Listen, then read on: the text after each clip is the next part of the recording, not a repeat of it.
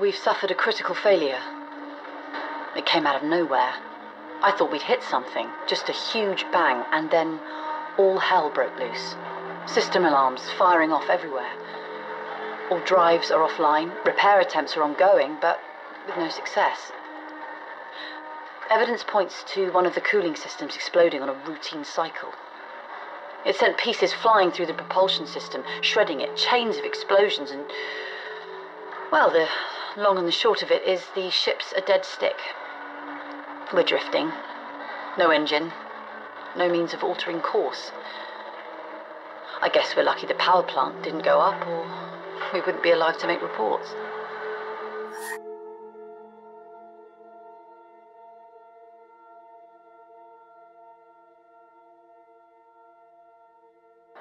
After weeks of repairs, we have to accept it.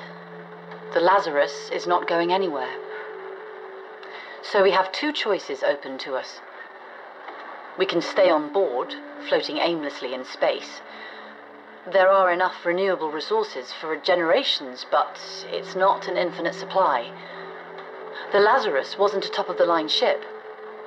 There was only enough capital to get the basic ship built and stocked up for the intended travel time.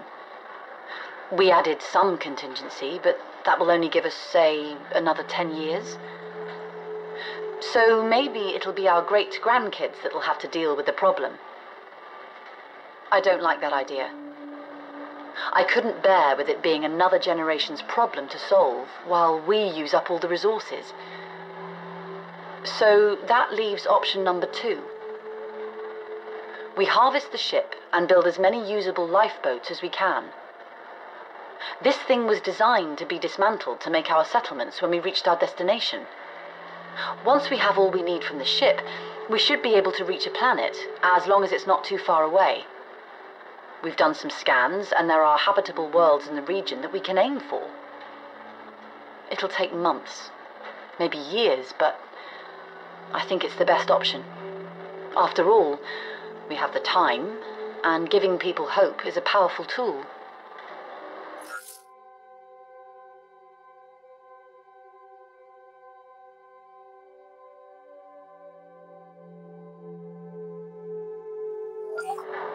As the life ships near completion, I find I'm sleeping less and less. I tell myself that it's nerves or excitement to all we've achieved. But those are just the lies I tell myself to keep going. The real reason I can't sleep is that I know what's to come. Even with the rules in place, we've seen population growth. Unlicensed births are increasing as people see the light at the end of the tunnel. I knew hope was powerful, but I forgot it can also blind you to the truth.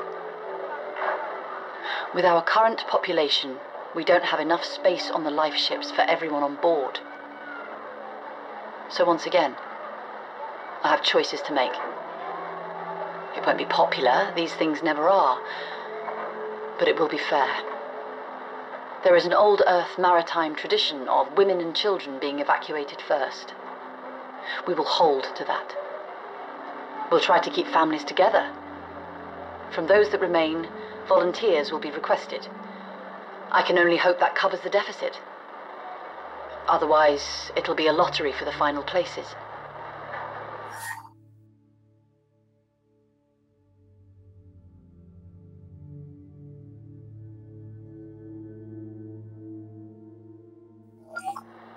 The last of the life ships has launched. Each has a destination well within their calculated range. We thought it best to have multiple destinations, not putting all our eggs in one basket, so to speak. All we can do for them now is hope. Hope that they make it. Hope that the planets they land on are hospitable. Hope that they thrive and grow. For us that remained on board, there is no more hope. We go about our existence with the knowledge that we are destined to die, but that we do so that others could live. In the end, we all volunteered for this. That's the thing about the human spirit. We fight over the smallest things, but when it really hits the fan, people step up. This is our last log. I won't document our demise. This is not our story anymore. It belongs to those out there heading towards a new life. It's a story of hope, triumph over adversity, and how we came together as a community to give them a chance out here. This is the Lazarus expedition. Signing off.